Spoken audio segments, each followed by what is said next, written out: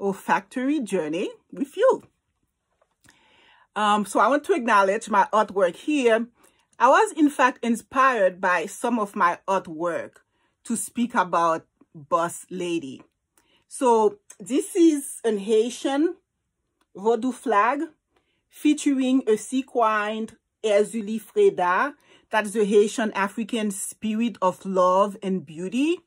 So in the Haitian voodoo religious tradition, the characteristics of this deity is that she is rich, she loves jewelry, perfumes, pretty dresses, champagne.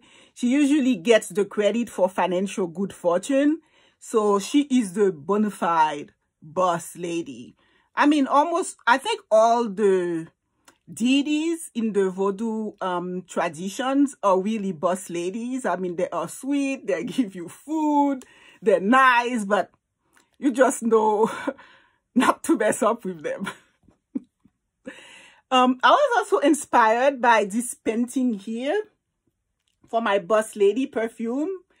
This is a painting by the well-known and foremost Haitian master artist, Levoy Exil. The painting is made in the tradition of the movement Soleil. This is a very distinctive approach to primitive art, of which Levoy Exil is one of the founding members of that movement, School Soleil.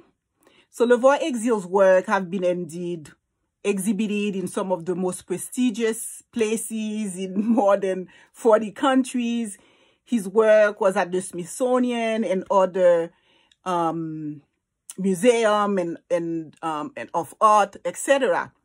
So this painting, like most of Exil's painting, has the sun. And so you have a lot of the spirit around the sun. So here we can see them with slanted eyes and long arms. They are meant to be figures that guide and protect. They are also known as Lois, Haitian deities. So the Lois tend to embody both female and male qualities to them. So what is interesting about this painting is that at first it can look unapproachable. But once you socialize it into your space and you find the right frame, and especially when you get very close to it, the rich mosaic of color just envelop you. You notice the texture, the dots around, and the lines, which are meant to be lines of light that surround each colorful patterns. So this painting goes from being a bit uneasy or a little scary to becoming jovial and even playful and a bit quirky and even infantile. So these are qualities that are embodied in Boss Ladies, I think. So I'm pleased to share this painting and this flag with you from my private collection, and I hope you like them.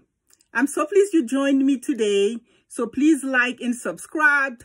Until next time, ciao, bye.